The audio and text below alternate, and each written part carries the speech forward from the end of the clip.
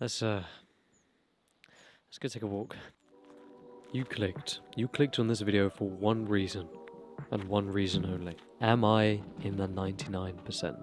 Am I part of that big group that's ruining my life? Chances are you probably are.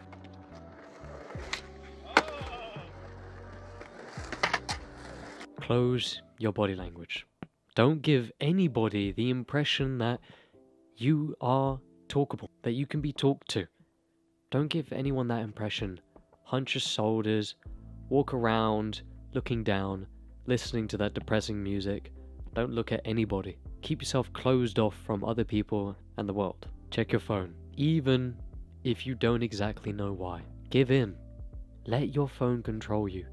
Every time you have those moments where you double click, swipe up, you get rid of that app, that social media, Instagram, TikTok, Snapchat, just so you can tap on the app and go on it again. Make this the normal. Anytime where you're on a one-on-one moment with some other person, that awkward moment, bring out your phone. Just pretend to do something instead of talking or socially interacting with the other person. Make it so this is the normal, so you don't know how to interact with other people. Be late. Never ever take appreciation of someone else's time. Never ever be prepared. Always turn up to things late, or if not, barely on time. Because I don't care about them. I'm tired. I want to get 5 minutes more rest in the morning. I'll get there, and it doesn't really matter if I'm 5 minutes late. Let other people have the impression that you are simply just not prepared for life. That you don't have a grab or a good hold, control of your life. And even so, if you're late, all you need to do is make an excuse. Excuse, blame, and blame it on somebody else. It is never, ever your fault, even if it is. Never, ever take responsibility for anything in your life. Always put it onto somebody else, that it is someone else's fault, never yours. Steal the spotlight. Just as the same as it is never your fault. No one is as important as you. Oh, your friends. Oh, that's a cool story, man. But my story's better. This crazy thing that happened to me is better. Never ever let anyone else have the spotlight. Always keep it on yourself.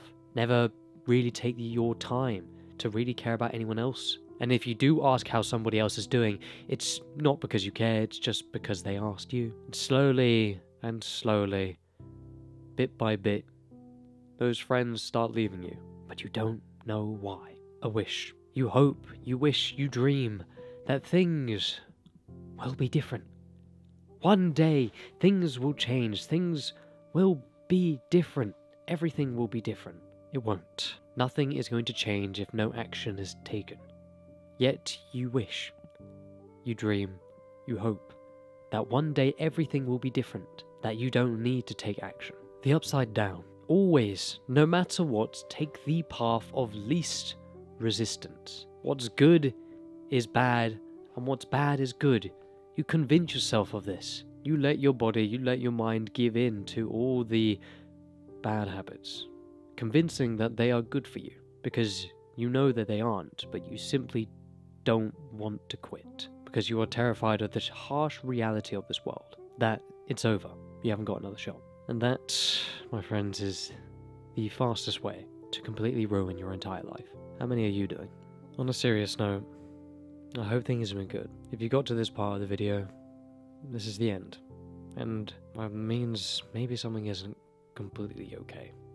I really do hope things are alright. And who knows, maybe this simple click, this simple video could be the key to actually helping you change. There's another video that's going to pop up in the corner here, and maybe this one can help you too.